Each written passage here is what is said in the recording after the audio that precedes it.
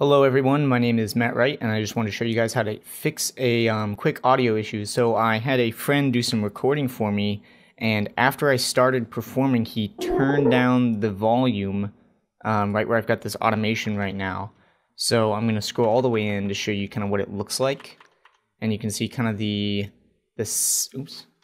can see the sound level here kind of as an average looks very different than here, and so this is the area where he turned it down. So what I'll do is I'll turn off the track automation so you can listen to it, and then I'll just add it back in.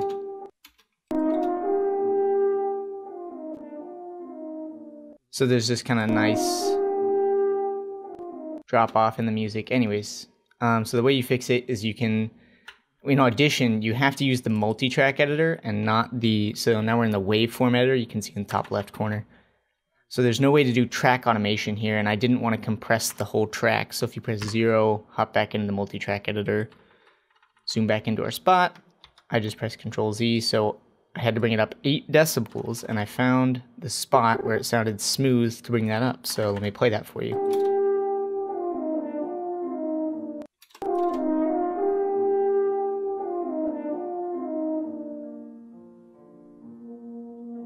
If we're watching, seeing what our average is down here, looks like the left channel's a little bit, maybe a little bit more than the right channel, but we'll go back and fix that later. So the next step is, so this is a classical work, so we've got movement 1 here, movement 2 here, so we actually need to reset our volume here at the end of this.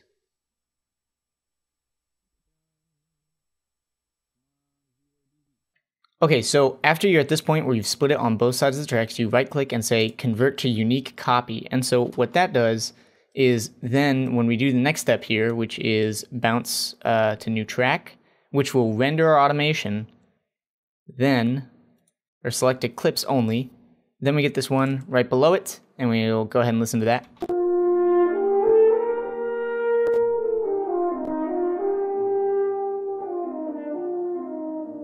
And right in there was where our volume drop was, but zoom in.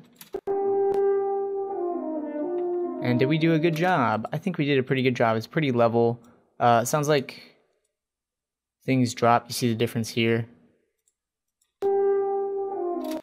So let's see, maybe we can target just Okay, so our next step from here, we checked out our file, and right in here we saw that there's still a volume drop in here. So now that we're in the waveform view, we can split it, extract channels to mono files. So now we need to keep track of them. So this is bounce 3, bounce R.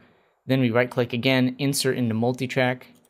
Matt Recital the Real is our session name, and it was over that. So what I'm going to do is drop it down another track, and we'll just double check that this is the one where we have our drop. Yeah, so you can hear the sound really thins out, sounds more distant over here. So one more time. So again, fixing that, just zoom all the way in. And take our volume automation. It almost looks like it comes back up, but we need to determine if that's the music. I think that's the music as opposed to just the sound. So listening to this little part, what we'll actually do is we can put in and out points. And in our playback here, we get the little loop button, which is controlled by default by Control L. You see the little thing. Oops, let's solo our track. Excellent, that's even more smooth. So G to take off our in and out points. Do this. We say convert to unique copy, just to make sure we don't fiddle with our other track there. Bounce to new track, selected clip only. So now we scroll down and we've got our new copy of just our right channel. Zoom in right on that spot.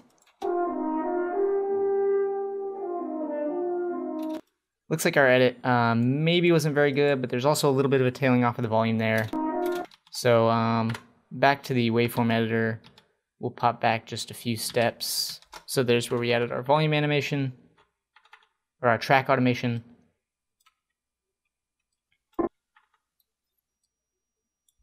We'll try 3.5.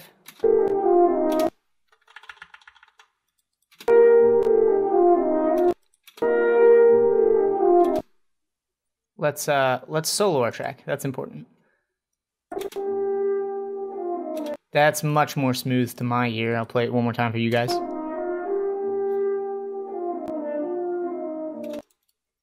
And you know, the change in tone there is actually probably because I just turned while performing. So again, convert to unique copy. Oops. Bounce to new track. Selected clip only. Zoom out, get rid of some of our unused tracks here.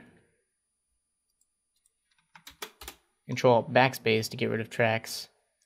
This is our original bounce. So then what we can do is we can go favorites.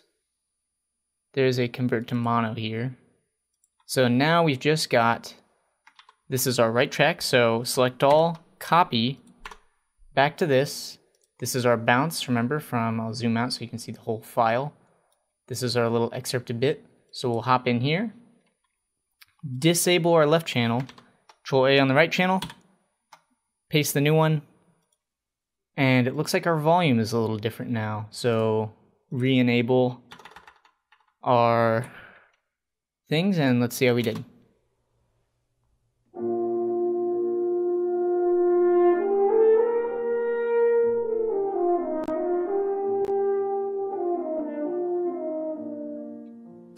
Very smooth, awesome, wonderful. All right, next step, we can go ahead and delete this because in our multi-track editor still exists, actually, if we just pull that over. But what we're doing is we're making space to pull this edit in with the rest of them. So we can go ahead and we can just overlap these a little bit. If we zoom in, you can see it's just put a little crossfade there for us. We can delete our other bounce.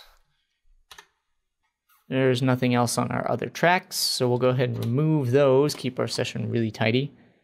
If we zoom back in, so where we can see all our clips, so these are movement 1, movement 2, movement 3, right click, merge clips, and now when we hop in here, we can address all of our movements at once, and so we took out a file, we adjust channels individually, we did our normal edits on the track.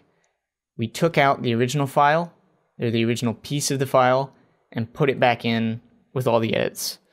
Hope that is helpful for showing you guys how to render track automation and also address channels individually when you want to render the track automation, but it's still not quite where you need it because of a manual adjustment like that, which isn't mechanically perfect. So thanks for watching. See you guys.